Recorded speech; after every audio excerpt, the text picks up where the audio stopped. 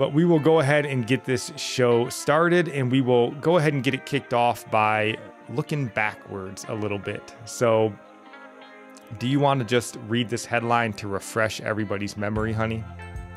The scandal roiling one of the nation's biggest megachurches explained. Accusations of child molestation from decades ago have brought down a pastor who founded one of the largest megachurches in the U.S. and once served as an evangelical advisor to former President Donald Trump.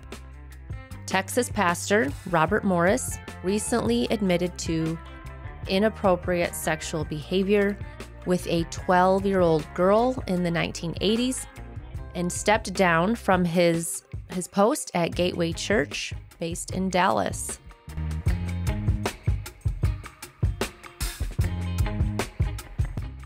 So, of course, we all remember that.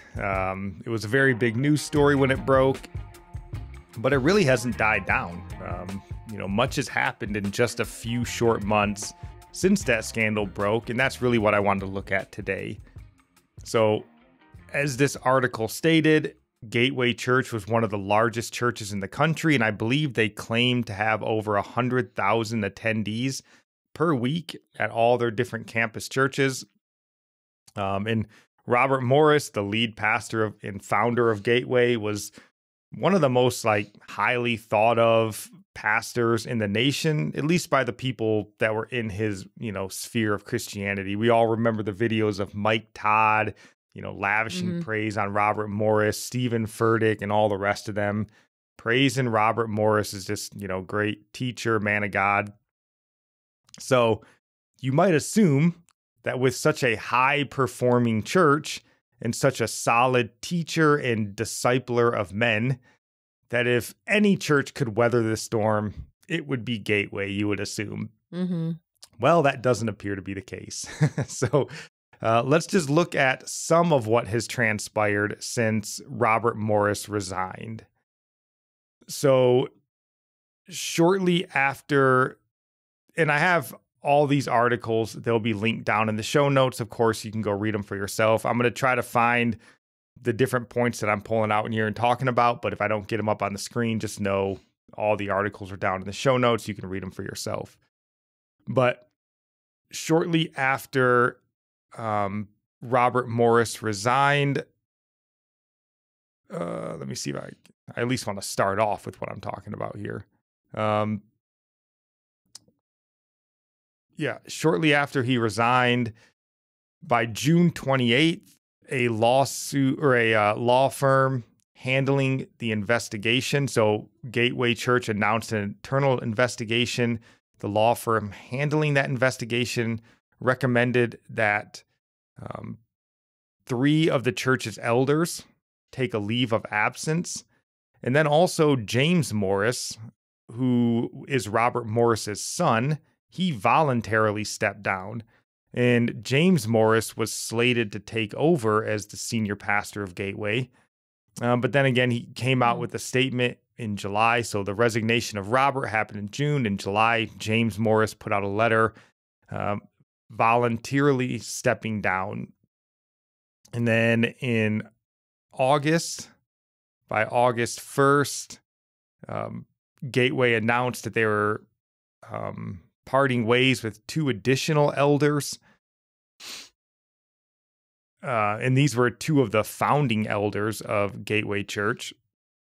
And then it was found out that just earlier to that, Gateway had settled 2 lawsuits. And one of them had to do with sexual abuse, and the other had to do with discrimination. So that was a lot to happen. So in response to James Morris stepping down, because James Morris was supposed to take over the church after Robert stepped down. So Robert resigned, his son James was going to take over, but a month later he stepped away. So to fill that leadership void that was left by Robert and then James, Max Lucado, famous Christian author and pastor, him and a gentleman named Joachim Lundquist, they became interim pastors at Gateway Church, which I would assume they are still serving as interim pastors there. And then just recently, let me close that. Just recently, Gateway Church announced that they were going to be canceling their major sort of annual church conference for this year.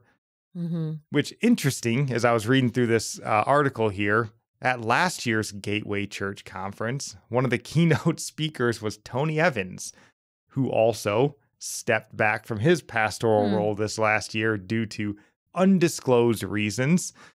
Just a little interesting tidbit there. But what else? Still more is going on at Gateway. So one of Gateway Church's campus churches, if you will, has also announced that it's changing its name. They no longer want to be associated with Gateway Church. So this Gateway Houston, they're changing their name now to Newlands Church. And then the last, no, that's a different story. Well, we'll touch on that one here in a second. But I read a report that Gateway has lost nearly 20% of their weekly attendees since June, since this scandal broke. So roughly 20,000 attendees have chosen to go elsewhere. And then, that's this story. So in addition to that, some of them chose to just be done with organized religion altogether. So, wow. A lot has happened in a few months. So, honey, what do you make, if anything, of Gateway Church and Robert Morris in roughly 3 months since his scandal and resignation? I mean, it's pretty chaotic. I'm sure there's a lot of anger. I'm sure there's a lot of rumors, and it's probably like too much for people to take. That's probably all that's talked about when people go to church. That's probably the topic still. And I think people are just getting worn out, and that's, I don't know. It is a big deal. And I think it is something that's going to take a long time to sort out and for people to forgive as things come out. I'm sure there's people who, don't really watch the news or anything and maybe didn't know about it. And, I mean, the church we went to in Clovis, this is kind of the same thing that happened. The son was supposed to take over. He didn't. He ended up moving and taking over another church somewhere else, I believe another state, maybe Texas. But I get it. I mean, I get it that the son wouldn't want to stick around. I'm going to touch on the I don't son. know. I may not feel quite the same as you. I'm going to touch on the son here in a minute. But it is chaotic. I do hope, for the sake of Gateway and the people there, that they're not still harping on this every week. I hope that they've turned their attention back to Christ where it should be. But you're right, it's chaotic, and they're still dealing with the chaos. I would really hope that this would cause a lot of people to be introspective. Because, you said this is expected, but to me, this is all kind of baffling. I feel like when I look at all the stuff that's happening. Now, Robert Morris, again, we didn't know much about Robert Morris, but he was basically a rock star in kind of that big Eva, Word of Faith Christian camp. But as I'm reading all this, I'm like, should this big of a fallout just be reasonable? Should we just be like, well, of course that's happened? And again, it's confusing to me that this big of a fallout would happen. But I think that there are a lot of questions that I think you should want to ask if you're in that environment, in that situation. Like, for one, if you're ordaining elders that are based on 1 Timothy and they're, upholding that standard to maintain their eldership, why are any of them being asked to step down or voluntarily stepping down? Like, yeah, Robert Morris screwed up, but that shouldn't affect these other men unless they were also unqualified. And then in that case, why did the church have unqualified men on its elder board? That's something they should be examining. then why is 20% of the church leaving and going elsewhere? Like, what were you going to church for? Is a question they should be asking themselves. Who were you going to see? Was it Robert Morris or was it Jesus? And I think we kind of have the answer to that, but this should cause those who left the church really to look at themselves like, hey, going to this church, and when the going got tough with my brothers and sisters in the faith, I bailed because it was just a bit too much. Like, what exactly was I going to church for at Gateway, right? And what am I going to be looking for in my next church if that's the case? These are questions that they should be asking themselves, I think. Well, I think a lot of people who go to churches, 20% sounds accurate. Maybe it should be more, but I think it would be more, just because people go to church because it's just a social thing. They don't go to really learn. They dislike the motivational speeches, all the word of faith kind of things, overcoming your battle. And it's very self-focused and not Christ-focused kind of sermons. Yeah. I haven't heard all of his sermons, but I haven't heard many sermons, obviously not all of them, but I think the 20% that left probably are maybe people who haven't been there long. I don't know. You can speculate a lot. You can make a lot of assumptions. If the church is that big, 20% left, you could say, well, 20% of people who go to church aren't really committed. They're just there because it's something to do and it's easy to go to another church. And maybe it's a good thing. Sure. Maybe God wants them in another church. Yeah. Or they're really that's a hope we can have. Maybe this is, good for them. Like, God's going to work it out for those who are his. So for sure. He won't lose any. That's for sure. But, this is a big problem with mega churches. And, a lot of these mega church pastors like Robert Morris, they become rock stars in a sense, and I would have guessed that a lot of people that go there, they're not there to find Jesus and be part of a family of believers. They're not there to be like striving together in this life, having their eyes fixed on eternity and all of that. They're there because, it's Robert Morris's church. Like, it's cool to go to Robert Morris's church. And I imagine, if you're, I don't know. I would have just imagined hopefully some of that 20% left to be like, man, I got to find a real church. And honestly, that's how I would feel. I would leave. Right. I know you might have a different take, but obviously we wouldn't go to a church like that. Maybe if we were someone who was there from the beginning, but if we heard the rumor ever that, about what happened, we would be like, wow, why did this never get brought up? Why did nobody consider it? They all heard the rumor and just didn't want to deal with it. Sure. And, again, I hope if we were in that situation, we would be introspective as well. Although our church did go through something not to this degree of, sort of exposed sin, but they did deal with some struggle and, a lot of the church members left, but a lot of them stayed. And I'm sure that they had to look inside themselves and decide, why they were there and if it still made sense, so I'm sure we would do the same, but I hope that, we're making our choice on a church for the right reasons. Mm-hmm. And so I think people should be looking inside. I think also Robert Morris should be looking inside. He should be, of anybody, maybe the most introspective here. Now, not much has been heard from Robert Morris specifically. I don't think he's really done much outside of resigning since June, but hopefully he is asking himself a lot of questions. Like, again, with the eldership, he should be asking himself, like, what is going on with the eldership that I put together? Mm-hmm. That these men, first off, couldn't hold me accountable. And now they're all getting, removed or voluntarily leaving. That's not great. He should be asking himself, why are all of his congregants leaving? Like, mm-hmm. Didn't he point them to Christ? Because it seems not, at least for, a large number of them. And then even with regard to his son, why is his son leaving? When really his son should be the glue that's holding this church together, you would think. So maybe that's a question he could ask, like, what was I raising him? What was I teaching him all these years in the church here? And I think this is a large reason why James tells us that teachers are going to be held to a higher account. They're going to be judged more harshly.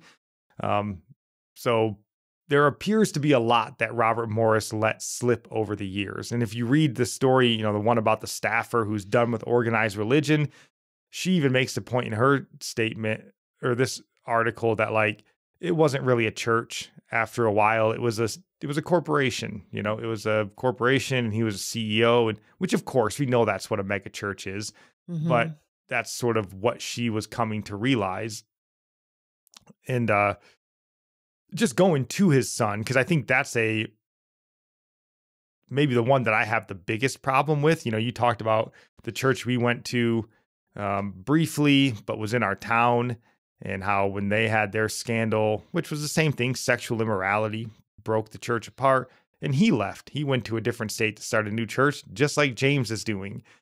And my thought is, why would anybody want to go to that church that this son is going to start? Like, you literally have recent, relevant evidence that when the going gets tough, he's not going to stand with you. As a pastor, like, what's the message he's going to give to his congregation about being a family, standing with each other through these difficulties? Because we know he won't. He's proven that he won't. It might have come out the same with the other church we went to. The whole family knew about it and kept it secret. Which, if that's the case, he's unqualified to be a pastor. Right. It's all the leadership, swept it under the rug. They're all corrupt. And I think that's a common thing. I think it happens to a lot of churches, and it's just not found out. We don't know that about James. At least I don't. We don't know that he knew about this. We don't know necessarily that he covered anything up. All we really know is that his dad resigned, the church is in chaos, and his response to that is, I'm going to step away. And I'm not just stepping away from church. I'm going to go and start a different church that doesn't have all the baggage.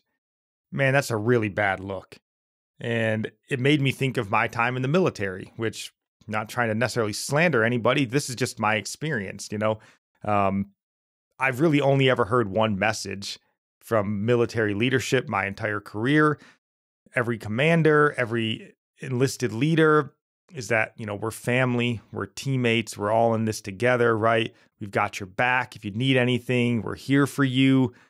And then COVID hit, right? Chaos came, and no one was around to have those who refused the vaccines back. Things got a little bit bumpy, and they were all alone. Those members that were told that they were family, they pretty much got booted out of the service without a single apology, as fast as they could. And I've still never heard a military leader apologize for what happened during COVID. And to me, this is James Morris. Hey, we're a family. We're in this together. We're going to face, trials and persecution in this life. But if we stick together, we can strengthen each other. And then the road got a little bit bumpy, and he's gone off to start a new church. I just think it's a terrible look. My recommendation would be, if you're considering going to James Morris's church, I would tell you to consider a different church. I would say that's likely not the place for you and your family. Just based on recent relevant evidence, I don't think that's the place for you. I don't know. I think it might be like maybe his wife doesn't want any. I just can't imagine all the family drama. All the anger, like that would be really hard. Like, it would be hard on his family, and who knows how much of their family goes to that church. I don't know. I just don't think it should be. Like, imagine going to that church. I'm just thinking of me as a Christian, and like, hey, your dad, because again, let's be honest, like, what Robert Morris did was in the 80s. And yes, there might have been lies and cover-ups, but the sin he's accused of, the sexual sin, happened 40 years ago. So I can't imagine still going to church with James and being like, look at you. Your dad did this and that. And like,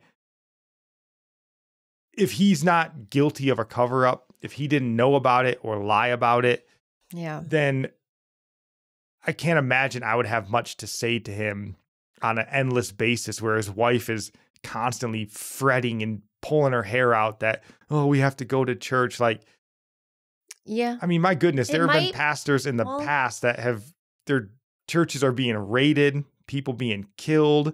I mean, you look at some of these churches in the more communist, atheistic countries, and like, it's just one pastor after another getting arrested, hauled off to jail, and the next pastor steps up, knowing he's going to be arrested and hauled off to jail. Yeah, but that's, and then the next pastor like Christian persecution. This is not. This is like a stress, and it's different. Like you said, it's a corporation. It's not. Shouldn't be a church. Like this church wouldn't handle persecution. But it's just bizarre to me that he would step away as the son. It would give me. I mean, I wouldn't go to his church.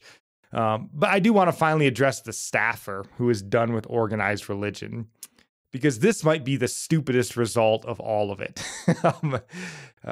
And here again, like this could just be a result of a bigger issue with like seeker-sensitive kind of church mindset. Because again, did you not know what you were getting into when you're sitting in that building? You're sitting there with sinners. There's a sinner to the left of you, sinner to the right of you. There's a sinner on the stage preaching the message to you. Did you not know that when you were sitting there? And did the church not point you to Christ rather than the man on the stage? You know, was Robert Morris like so much larger than life and he was bigger than your view of God or something? He distorted your view of God. I don't know what happened there. Now, the woman who left in this article here, she talks about how, you know, she suffered spiritual abuse at Gateway, though she doesn't actually discuss what that abuse was. She just mentions she suffered spiritual abuse, as did others. And then the article mentions that they had asked her, well, why don't you consider a smaller church? And she said, well, she had gone to smaller churches. And would you guess? She suffered spiritual abuse there as well. Now, maybe she's telling the truth. Maybe she's just trying to justify her own lack of faith. I don't know. I read this and it's kind of like those, like a hotel review. You know, you go to like a Ritz-Carlton and it's like 5-star reviews and you look at like the 1-star and there's like 3 1-star reviews and they're like, this place sucks. The beds are uncomfortable and the food's terrible. And you're like, is it at a Ritz-Carlton? Or maybe you complain about everything. Just a thought there, right? Yeah. So I don't know. You know, maybe this is just her lack of faith and she's pushing the blame off on Robert Morris and, you know, these other churches. But just an FYI, if that's your view, you know, your lack of faith is not going to stand before the judgment seat of Christ. And you're like, I bailed on the whole church and organized religion. You know, I'm suffering this spiritual abuse everywhere I go. So I'm just doing it alone, Lord. And he's be like, not good enough. This is all a lot of people knew about Christianity. I mean, they've never gone to a church that actually teaches the word of God instead of topical sermons about yourself, who you are, and all that. I mean, I would bail too if that's all I knew that Christianity was. I get it. You don't know the true gospel. You don't know what it's truly like to know the Lord and to know a true Christian, someone who can really disciple you. That is kind of understandable if it's just a show and church is just for your enjoyment. It makes sense that many people would leave, that many people would, because like you've said before, like the way we used to do church, you never thought like you could be a pastor, that you could teach that.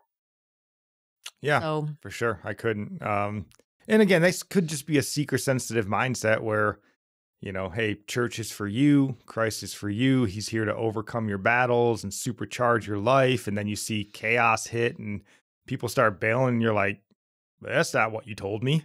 Instead of like, you know, preaching the message that you will be hated in this world. Difficulty will come.